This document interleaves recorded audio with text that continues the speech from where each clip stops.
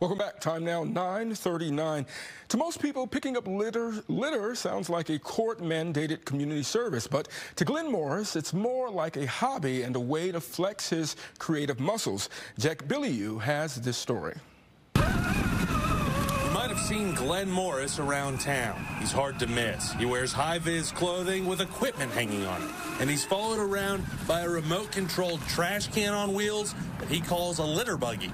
It's a lot more efficient to do it this way than it's to carry a barrel or push a cart or pull a cart or any of that.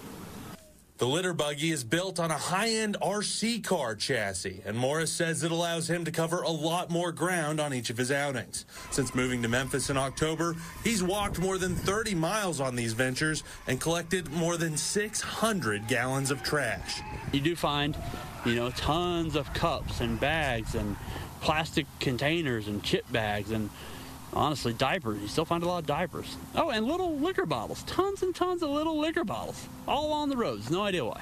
The litter buggy isn't the only creation Morris uses on his missions. He also custom designed a 3D printed grabber after the ones he bought at the stores kept breaking from overuse, and has all his equipment magnetically mounted to his vest. That's honestly one of the best parts about doing this, is that all the design challenges to make the stuff as capable as possible. He also designed a camera mount for his hat and records his efforts. His videos have racked up thousands of views, and his viewers describe them as oddly satisfying. His work is helping keep the sidewalks we walk on and the parks we enjoy clean.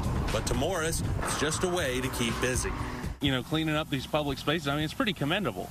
Well, I don't know about that. I need the exercise. I work from home, so, it's better to go out and do something than to just sit there and, waste away.